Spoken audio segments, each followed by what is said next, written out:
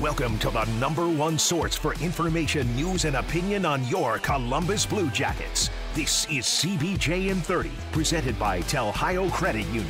You can also find the audio version on the CBJ Radio SoundCloud page, Apple Podcasts, TuneIn, Spotify, Google Play Music, or wherever you listen to your favorite podcasts. Now here's your host, Bob McElligott. Welcome to another CBJin30 presented by Telhio Credit Union. The Blue Jackets continue their time in the NHL bubble in Toronto. They're going to get a chance to play a real game tomorrow. It'll be an exhibition game, but it's going to be a real game nonetheless. They'll take on the Boston Bruins at 7 o'clock tomorrow night, a game that I will have for you on the Blue Jackets radio network, starting with pregame coverage at 6:30 tomorrow evening. And the Blue Jackets are very much looking forward to playing in that game. John Tortorella said it the other day. They're looking to play somebody with a different uniform and just hit somebody, for crying out loud. Get the puck, try to put it in the net behind another goalie. They will get that opportunity against the Bruins tomorrow night. And it's going to be a big opportunity and the only opportunity to get really tuned up for the play-in series against the Toronto Maple Leafs, which begins on Sunday. So we'll see what happens for the Blue Jackets when it comes to that game and what they're able to do and how they're able to get it done. As a matter of fact, let's just give you a little preview of that game. And the preview is being brought to you by Moo Moo Express Car Wash, home of the Unlimited Wash Club. The Boston Bruins, a couple of questions that they have for them is that David Pastrnak has not been practicing. He was exposed to the coronavirus, so he hasn't been practicing. He's been in quarantine. Ondrej Kase is another guy that is not even in the bubble with the Boston Bruins yet, which is important for them because Kase is a guy, along with Nick Ritchie, that they picked up from the Anaheim Ducks before the trade deadline to try to bolster themselves, and they don't have his services right now. From the things you read, they don't look like they're that concerned about it, but you go out and get a guy via trade, you're concerned about it. You want to have him playing for you in the playoffs, especially when you're the top dog in the East. So as those situations develop, we'll talk about it more. There's no doubt about it. We'll talk about, how that'll affect the exhibition game. For the Bruins, they're playing that round robin tournament, getting ready for the Stanley Cup playoffs. So they have a little bit more time. They have a bit of leeway there with guys that they don't have to have back in their lineup right away, like the Blue Jackets. They have to have everybody ready to go on Sunday against the Toronto Maple Leafs. So, again, with that time, the Bruins will utilize it to have everybody ready. For the Blue Jackets, they've got to be ready for Boston. They've got to be ready to show their best stuff because it's a final dress rehearsal before they play. And for some, it is a final chance to make a good impression on John Tortorella and either get into the lineup or to get more time in the lineup for him. So that's what's going on with that. Right now, I'm going to take you inside the NHL bubble. But before I do, see, it's gotten to the point where I'm not even going to try to read stuff anymore without putting my glasses on. I just... For those of you watching the video, I just put them on because I can't take it anymore. I either have to blow up the text so that I can do these reads I have to do, which I might do. I might blow it up so I can actually see. But I don't know. It's just deteriorated to the point where I'm not going to battle it anymore. I'm just not going to do it. So I put on my glasses because I want to make sure that I get this right, although I get it right 99.9% of the time anyway. But I want to tell you about the fine folks at Telhio Credit Union, who are the ones that bring you CBJin30. And you know what they're used to doing?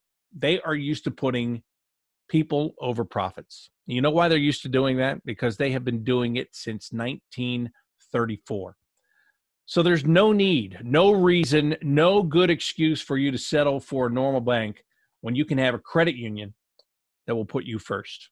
And that's what they will do at Telhio Credit Union. Go to their website, telhio.org.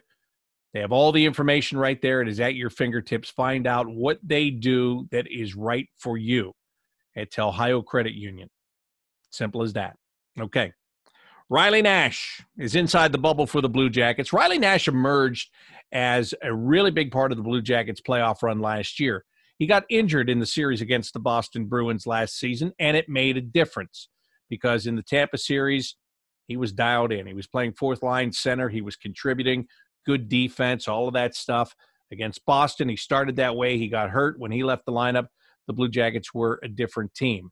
He's healthy, just like just about all of his teammates. He's healthy. He's ready to go, and he is ready to be a factor in what goes on in the playoffs. But right now, he's just trying to figure out how to live life in the NHL bubble. Right now, in our interview presented by the Columbus Dispatch, here's Blue Jackets forward Riley Nash. So, Riley, tell me about your very limited life in the NHL bubble so far. It's something you guys talked about for weeks before going to Toronto, but now that you're in it, what's it been like the first couple of days? It hasn't been too bad. Usually life on the road, we're going to eat, coming back to the hotel, kind of hanging low anyway. It honestly feels like I'm back in, when I was like 12 on a team going to a hockey tournament. Guys have their Xboxes here. We go out for dinner, we practice, and then we hang out during the day. So it's kind of nice. It's a pretty ideal situation for playoff hockey where you really are thinking hockey and only hockey. So it's a pretty good setup so far, and my Xbox game has come a long way. How much have you worked on that? Like when you found out you were going into a bubble, did you feel like that's a part of life that you had to get better at? Definitely. We have quite a few gamers on this team, and my skills are definitely on the lower end of the spectrum for our squad. So I actually picked one up during quarantine because I was trying to find things to do, and I hadn't played Xbox or video games in probably 7-8 years. And so I'm still working off the rust, but the game's coming back, and it definitely kills some time.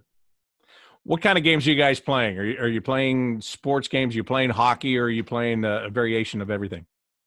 The most popular right now is Call of Duty. So you can get teams together of like 4 guys, 3 guys, and I'll play on the same squad against other people around the world. So we have our headsets so we can communicate from our own rooms. It's sad, but it's pretty addicting, and it's pretty fun. Yeah, that's a great description. It's sad, but pretty addicting. But all of this is kind of sad. I mean, you're spending a lot of time in a hotel room by yourself. You do get to interact with your teammates and stuff, but it's got to be strange being in a place where, there's certain things you can do and then you can't do, and you just got to live with it, right? Yeah, you just got to adjust. I think we've all kind of been in situations like this before, whether we go on, a 2-week road trip, you spend a lot of time at the hotel, going out to eat, hanging with the boys. So really, it's honestly a good time for us to really get together. It's like a crash course. You jump right into it. You spend a lot of time together, get close. And once these games get going too, it's going to be playoff intensity. So the off days, you're not going to really want to do anything that's going to burn energy. So it'll be, it's a pretty ideal situation. You can just veg out at the hotel. And I mean, for me, my wife's not here, and so I can do whatever I want. I don't have anyone out dragging me around to different restaurants and whatnot. And so, I mean, for guys with kids, I'm sure it's going to be a little bit of a shock to their system where they don't have to go home to, 2-3 kids. And that definitely is a struggle when you come playoff time. It just taps into your energy reserve. So we're all in right now. This is kind of a John Tortorella dream in some ways, because he loves that camaraderie. I'm sure that he would love to put you guys together at the start of every playoff and have his own little bubble there. So I guess we're going to see how this all works out. But in all honesty, I mean, it is great for you as a team. This is the time of the year where it is win or go home, and you've got to be all in. So, like you said, you're not getting a choice here. It actually is probably great. And to be honest with you, there are probably 23 other teams thinking the same way. Totally. Hopefully Torts doesn't hear that, because he might have another idea up his sleeve come next year's playoffs. But it's a very unique situation that everybody's in, and it kind of helps being in a bubble like this where you're here for hockey and only hockey, and so it gets your mindset right into that mode right away. I know if you're at home and the weather's nice, you could be out doing a lot of other things. Your wife or kids want to go out and enjoy the fresh air, the sunshine. Your mind can kind of wander. So being here, it's not like we're in prison, but we're definitely in a confined space, and they're taking care of us. But you're definitely reminded that you're here for hockey, and it remains your number one focus, the entire time. So for me, it kind of helps things. I don't mind being here. I quite enjoy playing my Xbox and just chilling and relaxing. So it'll be interesting to see what, when teams go deeper, if guys start to get a little stir crazy or not. But for now, it's been totally fine. Yeah, I'm sure at some point the mental aspect is going to come into play. But as you said, first couple of days, just like a long road trip. So at least at this point, you're used to it. Was there ever any question in your mind in the last couple of weeks or months if you guys were ever going to get to this point, even though there was a back-to-play plan and all of that stuff? Because I'll be honest with you.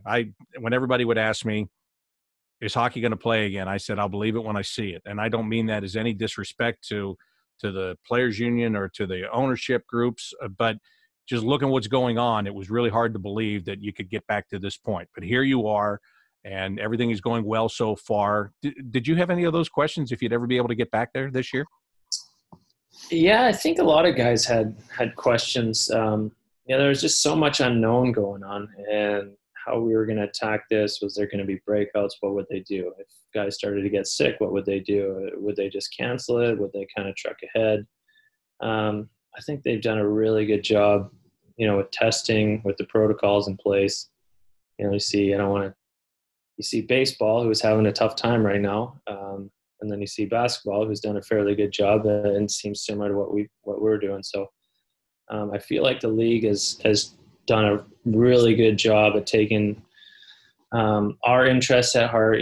We got a lot of guys that have kids and may have underlying issues, and so they've really tried to look at every risk possible and try and give us the best chance at success, on the ice, off the ice, in any situation possible. So there was a time where they kept pushing the date back week to week, and I was like, we're getting too deep into the summer. This is probably not looking too good. But I'm glad they were able to find a plan and implement it in such a short period of time. And just feels great to have hockey back. And I'm sure people around Columbus and all the other NHL cities that are in it are probably pretty jazzed up to have it back too. So it's nice to give back, a little bit to our fans, and hopefully they can enjoy this ride as much as we will.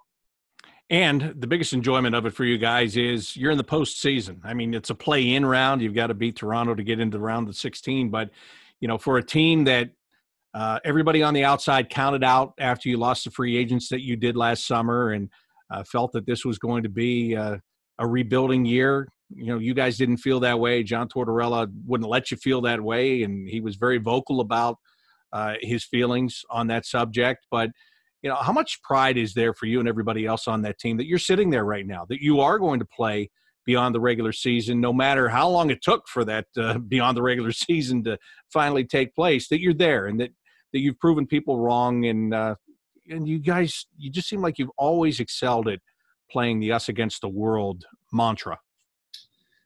Yeah, it was definitely an interesting year. I know the expectations around the league weren't too high, but you get the leadership group that we have, veteran presence that we have in the room.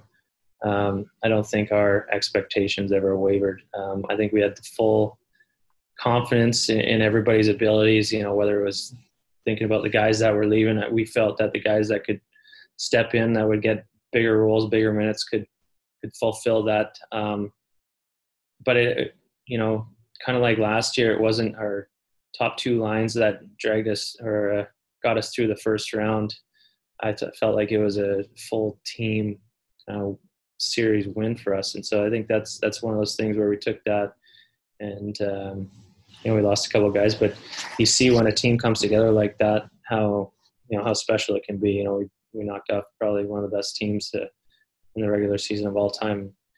And I don't think anyone had many expectations for us in that series either. So I think that's something that we drew upon throughout the year, whether it was we had 8-10 guys out of the lineup at any given time. It was just next man up mentality. And, even the guys that are here but might not play or might watch a game or two, they could be right back in there again, and we need to draw upon them just like the regular season. So it's the mentality of this team is something that I've really admired, and hopefully we can draw upon those experiences throughout the year to get us through and really propel us however far we can go. You know, it's funny, when I was looking at the final roster that was going to go to Toronto, when I looked at it, I knew every name. I knew how every guy played.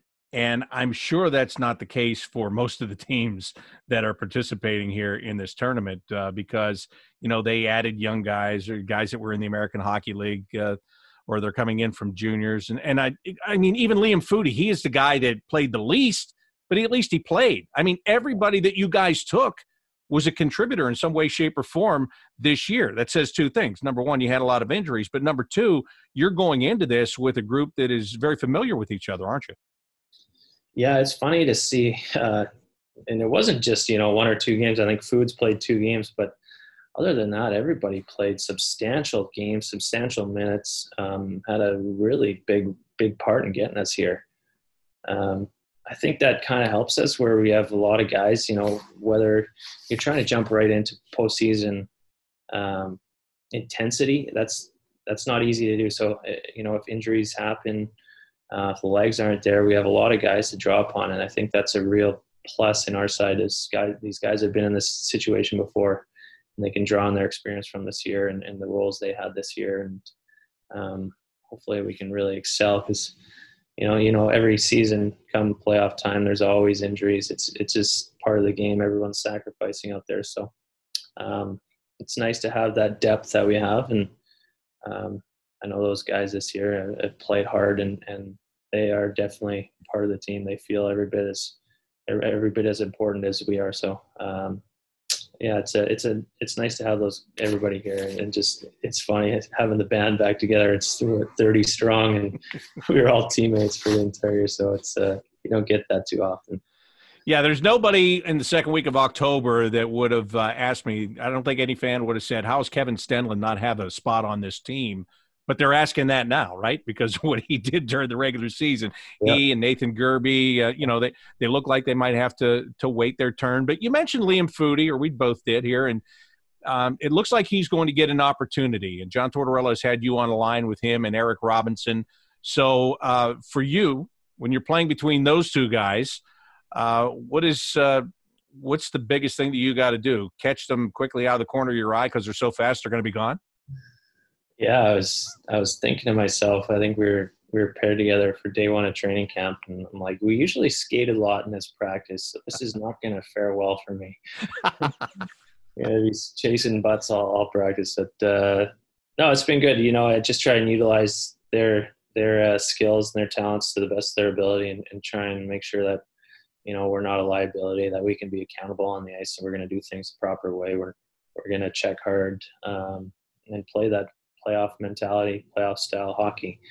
Played with Robbie a lot this year and always enjoyed playing with him. So it makes things a little bit easier when I can just chip it out and let those two guys chase after it, because getting them in space with the puck in space, it always puts a team under pressure with their speed. So definitely just try and use their skills and their abilities to the best ways possible. And hopefully we can be really strong defensively, and you know, I haven't played with Foods much, so just coming together as a unit and being able to read off each other, you know, the earlier the better, is, you know, become natural. Just hopefully we can come together as a unit quickly. We Jody Shelley and I talked with Liam last week on a show, and he said that one of the things he's adjusting to is when he was in London, they were playing kind of a man-on-man defense, and here you guys play a zone type of a defense. Is that something that, as a veteran guy in the middle, that you need to help him make those adjustments, whether it's a reminder or whether it's talking before or after, just those things to make sure that he doesn't stray from that? Yeah, I think he'll have a lot of coach's attention, just making sure that he's on point with the little details. But that's an area that I can try and help him in, is communicating in the D zone, trying to cover up a mistake if something's made, just reading off him, because obviously he hasn't played that. And I've been in that situation before, and it is uncomfortable. You might be in the right spot, but feel like you're totally in the wrong spot. So just talking with him, feeling out what he thought about a play, what he was reading on certain plays, letting him know where I'll be. Just a lot of communication early on, and try and get him as comfortable as possible, because it definitely is an adjustment, our D zone. And so the faster he gets on the same page as Robbie and I, then he'll definitely be more successful in the D zone. So. Have you thought about the communication on the ice with not having any fans in the building, about how different it's going to be? Maybe where, guys are going to be able to hear you a lot easier, or maybe there are going to be guys wearing another sweater that you don't want to hear you and all that. Yeah, I think maybe a couple mothers might not be too impressed with their kids' language, but I think it'll be a little bit easier to communicate. To be honest, in a game, other than, a big hit or a big play, you kind of hear the roar of the crowd, but it turns into just kind of white noise, a buzz in the air. The thing we'll miss is kind of the energy before the game. I know last year in the playoffs, we drew off the Columbus, the crowd's energy, games 3 and 4 so much. It was the atmosphere was probably the best I've ever played in front. So that will be a little bit different, but this time of year, you don't really need any other ulterior motives. It's just, what you're playing for. So it shouldn't be too hard to get up for games. So it'll definitely be interesting, as it's like going back 20 years for a lot of guys when we were in minor hockey, and, it's just your parents out there. So it'll be funny, but I think guys will kind of adapt as soon as possible. And when your parents were there, you didn't hear them, because even if they were yelling, they were your parents. You don't listen to them anyway. I blocked them out a long time ago. Exactly. No doubt. I've been saying, you talked about what's going to go on the ice in the way of talking. I was joking, only half joking. Could you imagine if there was a pay-per-view feed that you could pay to watch the game and actually get what's happening on the ice, hear it all? Could you imagine that? I feel like some players would have a lot of subscribers for some weird reason. Yeah. Well, that would definitely be entertaining. I know that fans always want the inside access there. Well, there's the perfect time to do it. But, we're always under the microscope, and everything we say is scrutinized now. So I think it's probably best that we're on a time delay. And we'll figure a couple things out. Unfortunately, I agree with that. Although I'll tell you, I have asked that, because I was told that the feed that I get into my headsets, I can get the simulated crowd noise or not. And I've asked not to have it, because I would very much rather hear what is being said. But some of that stuff, because I'm afraid of what I'm going to be able to see. I don't know what I'm going to be able to see and how different it's going to be from actually being at the game. Yeah. So I think some of that stuff, like you're talking about, when you're communicating on the ice with your teammates, I think to hear that could be helpful to me. And I think it'd be really interesting too. I guess that's the kind of thing. I understand you don't want to put the stuff out to get you guys in trouble, but I think from a fan standpoint, if they could hear that stuff, that would be really interesting, because the people you come across that don't like hockey, for lack of a better term, it can be a hard game to understand. I know some of the people that like it now that didn't like it before, that I know, they didn't understand 2 things: icing and offside. As soon as you understand that, it's a heck of a lot easier to understand the game, right? Yep. Why the ref is blowing the whistle when he blows it is... Well, you still don't know that sometimes, right? You question him, why are you doing that? That's when some of the sound bites might get a little colorful. Yeah, totally. I think it's a fabulous game. I think this is a great time for us to market it. I think it's really nice that we're able to play and fans can enjoy it again and get a little bit of normalcy back in their lives.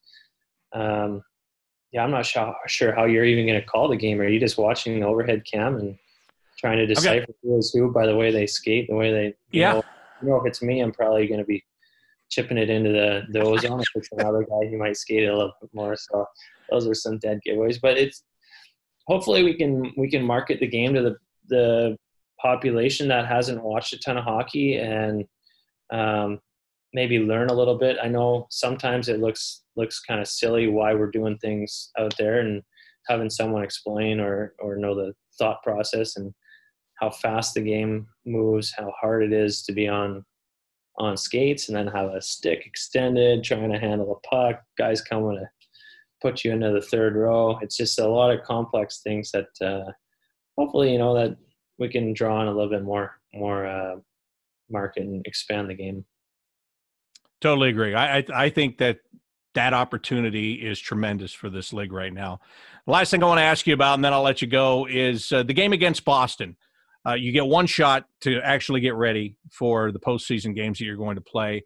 What do you expect the intensity to be like against the Bruins in this tune-up? I would expect it to probably be like a regular season game, maybe with 20 games to go. I think the intensity will be there. I think it'll be interesting to see how crisp everything is for the first period, maybe first 30 minutes. And then I think things will kind of settle into place again. I know when you first get back out on the ice, it's a little bit of a learning curve of where you're supposed to be, when you're supposed to be there, the timing wise. And then it kind of turns into this whole, play where everybody's kind of in sync. So it's going to take some time to get that back, but it's just, that's probably going to be the deciding factor on who's successful in these first rounds or not, is who can get back into that groove as quickly as possible. But I think the intensity will be there. I think they're going to be, we definitely are ramping up for a big series against Toronto, and I know their guys, they're always competitive, so we're not worried about that. I think it'll be I think all these playing games or these exhibition games are going to be really, really great. They did a good job with the rivalry, so where everybody's trying to get up to that level as fast as possible. So there's no messing around right now. Riley, thank you very much. It's great to see you, great to talk with you, and I hope you have a great time there in the bubble. And by the way, I hope you're there for about 2 months or so. I can't wait to see your beard in 2 months. It's going to be strong. Good to catch up with Riley Nash, see what he's doing in the bubble and get his perspective on things. Earlier I was talking about wearing glasses. Riley Nash had the glasses on, and he looked very scholarly, so I'm going to put mine back on so I, too, can look scholarly. But again, Riley he's a really important part of what's going on here, because not only can he solidify a fourth line, he can jump up in the lineup. He can get more minutes if that's what is warranted. And he is also, as we talked about, he's trying to help out two young wingers, especially the rookie, Liam Foudy. Could be very important to Liam to have a guy like Riley Nash on his line and helping him through the motions, especially when it comes to the way the Blue Jackets play in the defensive zone. So I really appreciate Riley taking the time to talk with me and to talk with you here on today's show. And he's the kind of guy I would bug again. He's got that professor look to him, like he knows everything, and he's great. He's got a great sense of humor, and he might be somebody I lean on as far as finding out what is going on in the bubble as we continue here. Right now, let's take a look at the Stats and Leaders, which is being brought to you by Franklin University. Franklin makes it possible, and we have no playoff stats yet, so I'll just tell you about the regular season. The points leaders for the Blue Jackets during the regular season: Pierre-Luc Dubois sat atop the leaderboard with 49 points in the 70 games the Blue Jackets played this year. Right behind him, Gus Nyquist, 7 back. He had 42 points. Zach Werenski checked in third with 41. Of course, 20 of those came through goals off the blue line for Zach Werenski. Oliver Bjorkstrand, a couple of stints of injury, held him down to 36 points. Nick Foligno was fifth on the team with 31 points, just one better than Seth Jones. Cam Atkinson had 26 points on the regular season. Again, he was hurt. He missed a lot of time. Cam Atkinson, there's a lot of press on him right now. A lot of stories being written about how important it could be for him to be a significant part of what the Blue Jackets are trying to do here. If they are going to have success, they could use a guy like Cam Atkinson. So we'll see if he's able to bring it. He's saying the right things. In practice, he's doing the right things. Can he translate that into goals? Can he translate that into points? That's something we're going to find out here over the next couple of weeks. But it's exciting because tomorrow there's actually going to be a hockey game. It's not going to be a game that counts for any points. It's not going to be a game that gets you one step closer to advancing in the Stanley Cup playoffs, but it's going to be a game the Blue Jackets playing against another team, and this team will be the Boston Bruins. Again, that game is going to be at 7 o'clock tomorrow night. All of the pregame coverage starts at 6:30 on the Blue Jackets radio network. And I also want to remind you that The Inside Edge is going to air tonight. This show coming your way on Wednesday. Wednesday, the 29th of July. Just checking to make sure I have all my dates right.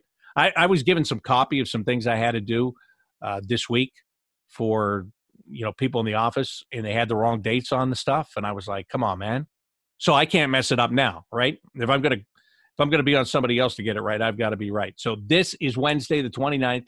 And the Inside Edge will air tonight on the flagship station of the Blue Jackets radio network, 97.1 The Fan in Columbus. You can also get it on the Blue Jackets app and at bluejackets.com. We are scheduled to have defenseman Zach Werenski join us on that show. I'll be with Jody Shelley on the Inside Edge when it comes your way a little bit later on. So that will do it for today's edition of CBJin30, presented by Telhio Credit Union. Tomorrow, it'll be a game day edition of the show. I cannot wait. Until then, I'm Bob McElligott saying so long.